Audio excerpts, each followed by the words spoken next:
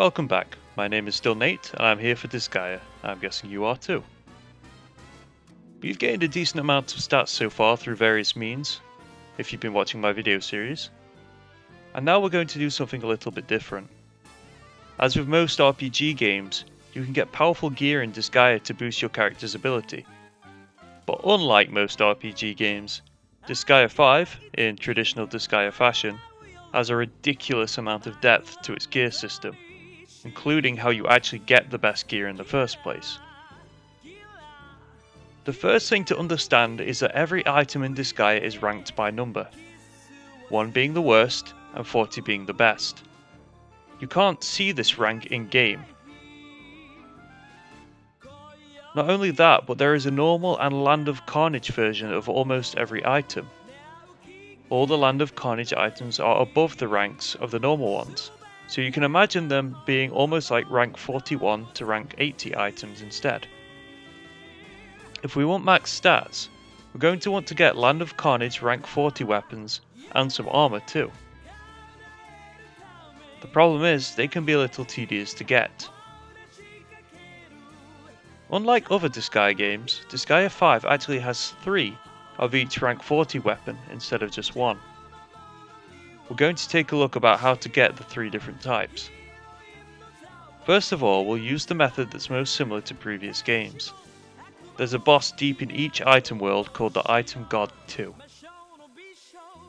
If you reach an Item God 2 in a rank 39 Land of Carnage weapon, they will be holding the rank 40 weapon of that type. You can then simply steal it from them. This means you need to be on the lookout for rank 39 weapons for this. You can find them deep in the item world for high ranked weapons. I'll link to a chart of the item's ranks in the description. There are a few parameters to remember when you do this. The level of the item needs to be at least 80, and its rarity needs to be at least 50. You should set your item path to mystery rooms, as you'll need to boost your rarity through defeating enemies in these rooms. Another way of increasing rarity is by using the item assembly. It's almost the same as the dark assembly, but you use item points instead of mana. Increase rarity to above 50 through these 2 methods, and get your level over 80 through the usual methods. Then you can just skip floors until you reach floor 99. Use a Mr. Gensi's exit on floor 99 and save your game. Then you can jump back in and try and steal the weapon. If you fail, quit and reload your save. Use the Thief's unique ability, steal from behind, and slow the speed of the enemy to maximize your chances. Remember, a normal attack from a gun will lower an enemy's speed.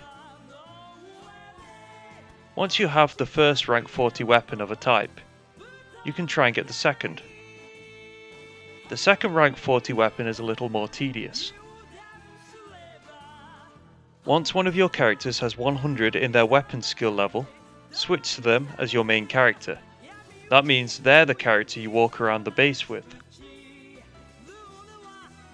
Then you're simply going to need to fly through floors in your new rank 40 weapon. Be aware that you might also run into duplication rooms using this method. Eventually you'll enter a very rare room, which has a floating weapon of the same type in which you entered. As long as your main character has 100 in a weapon skill, you should be able to obtain it. Otherwise, it will reject you and you'll have to try again. The final rank 40 weapon you can get is probably the hardest. It's the final reward of the Netherworld research system. Much like items, the Netherworlds here are ranked 1 to 40, and then they have Land of Carnage ranks 1 to 40 as well. You have to keep completing missions until you eventually discover a rank 40 Land of Carnage Netherworld. Research this and you'll unlock a fight with a boss overlord. Unfortunately, you can't simply steal the weapon here, you have to actually defeat the stage, and they tend to have incredibly high stats. I would recommend that you keep resetting the stage for favourable conditions, and then use some cheap tactics to win. Be inventive here, it's a difficult challenge. Once you have your rank 40 weapon, it's time to improve it.